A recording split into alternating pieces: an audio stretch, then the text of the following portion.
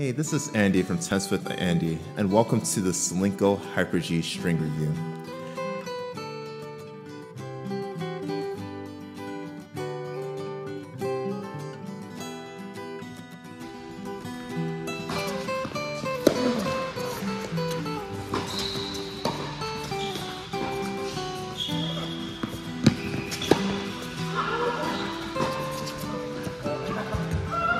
So Solinco Hyper G is a soft copoly. It's green, very optic green, so it really stands out in your racket. It's one that I've used in various rackets in the past, and one that I definitely recommend for you to try out if you are looking for a softer feeling copoly that still gives you pretty good control and a medium amount of power.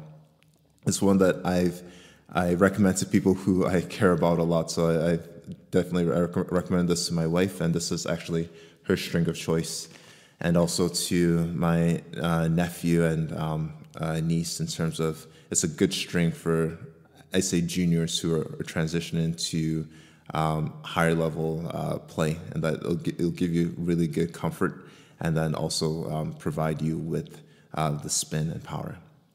And also for juniors too, you could really use the thinner gauges. So I think this goes all the way up to 19 or 20 in terms of gauge, to really hone in on that comfort and the spin potential. So for me, I've had a love-hate relationship with the string in the past. It's not the string, it's me. It sounds like some sort of weird dating thing, but yeah, but it's me, in that, like, this string is honest. It gives you what you put in, and what I found is when I'm hitting the ball cleanly, when I'm having the correct mechanics, like I'm getting good spin and pace with the ball with the string. But anytime, especially on my forehand, which I say is my more erratic shot, like if I'm leaning back or if I'm not brushing up on the ball, then that's when you get the unpredictability where the string, where the ball could go in the nets or could go way out. And that's just me in terms of my own flaws and my strokes. It doesn't have that same cheatability, I'd say, as like Luxilon ALU Power Rough, where I know even if I'm flailing and sort of leaning back and trying to crush the ball as hard as I can, that somehow the ball stays in. With Hyper G, if you're doing that and the ball's supposed to go out, then the ball's going to go out. And that's just what I found. So yeah, so it promotes clean stroke production, but if you have that clean stroke production, it's great. It's a string that I feel is really soft, and above all, like, I really love it at the net, in that I really like to do touch volleys, and I feel like the string is soft enough where it's not jarring at your hands when you do a volley. But then it's also soft and dead enough where, like, you can really drop the volley and place it where you want. If you wanted power, you could put power in it as well. So that's something that I've really liked about it. In terms of tension maintenance, for me, it's 10, 12 hours. It's still pretty good. You start to notice it drop off a bit around that mark, and that's usually a good time to restring your poly if you haven't broken it yet. So it's not like a Luxilon 4G where it lasts forever.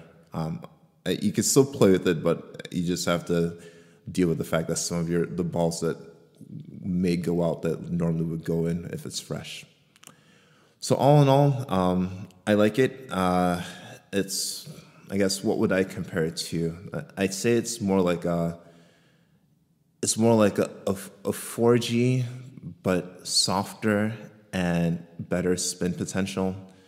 I'd also compare it to like a Kirschbaum Pro Line 2, and that is like has sort of the softness of the multi-filament and the comfort of a multi, but it still gives you a pretty good spin. And the price point is good too. I think it's like $12 or $13, and so it's a good string. So yeah, I would definitely recommend you try it. I actually have it right now in my racket, and this is the racket that I use. But at the same time, if I know I'm playing a match that matters, I would have Hyper G in one racket and maybe something else that I know I could definitely rely on in the second. But good job, Solinco. Stay tuned. I'll be doing the review of the Solinco Whiteout, the 305-gram version, coming up soon. So again, play smart, see results. This is Andy from Tennis with Andy.